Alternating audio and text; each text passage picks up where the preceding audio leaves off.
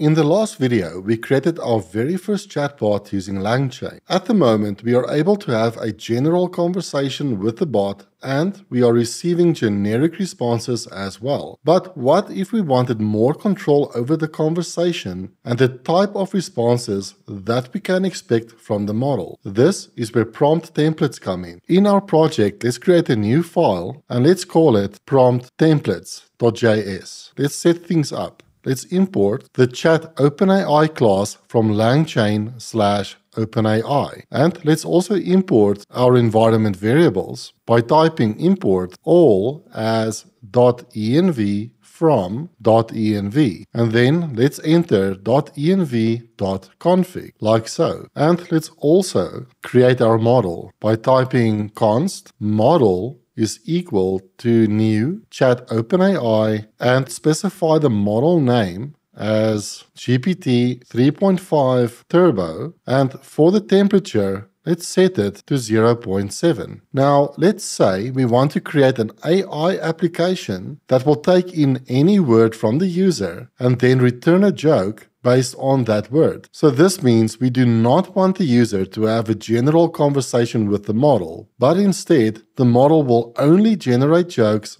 based on the user's input. We can use prompt templates to enforce this behavior. So in order to create a prompt template, we need to import something from LangChain. So at the top of the code, type import chat prompt template from @langchain/core/prompts. We can then create our prompt template by typing const prompt is equal to chat prompt template. And now on this class, we can call two different methods to create our template. The first one I want to show you is .fromTemplate, and this is probably the easiest one to set up. It only takes a single string as its input, and in the string we can effectively type a system message for this model, and that will instruct the model to behave in a certain way. For example, let's enter something like you are a comedian, tell a joke based on the following word, and we will now create a placeholder text, and this will represent the value that the user will input. So in curly braces,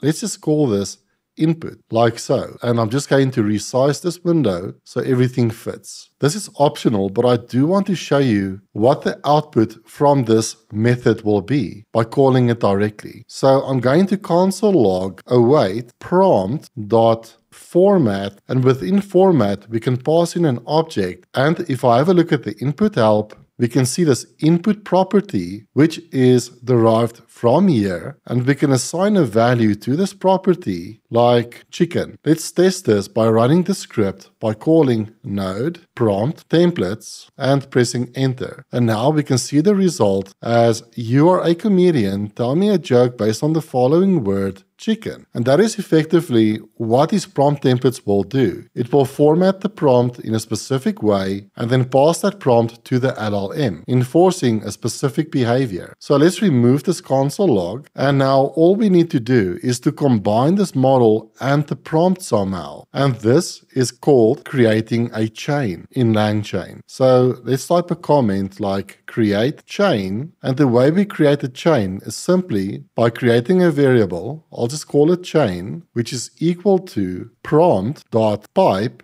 and what we want to chain to this prompt is our model, like so. And by using this pipe method, we can combine different objects together to create a chain. Now, instead of calling the model directly, we can invoke the chain. For instance, let's do chain.invoke, and now we need to pass an object with the input value. Again, this is the value that we specified over here. And if we change this, for example, let's say we call this word, you will notice on the invoke method that the autocomplete tells us that it's a word that it needs. I'm just going to change this back to input, as this is a very common naming convention, and I'm going to call this input again, and let's pass in a word like dog. This invoke method is async, so we need to await the response, and let's assign this to a variable called response. Then lastly, let's console log response, and in the terminal, Let's run this. And in the terminal, we are getting our AI message back with a content property containing our joke. Why did the dog sit in the shade? Because he didn't want to be a hot dog. Great. There is one more method of this chat template prompt class that you need to be aware of, which can give you even greater control over the prompt. And that is called fromMessages. But before we continue, please like this video and consider subscribing to my channel. Your support means a lot to me. This fromMessages method takes in an array of key value pairs. So this allows us to pass in several messages to prime this model. The first key value pair that I'd like to pass in is the system message with a value of generate a joke based on a word provided by the user. Then the second key value pair that I'd like to pass is the human message. And this will simply be the input placeholder. And instead of a colon, this needs to be a comma,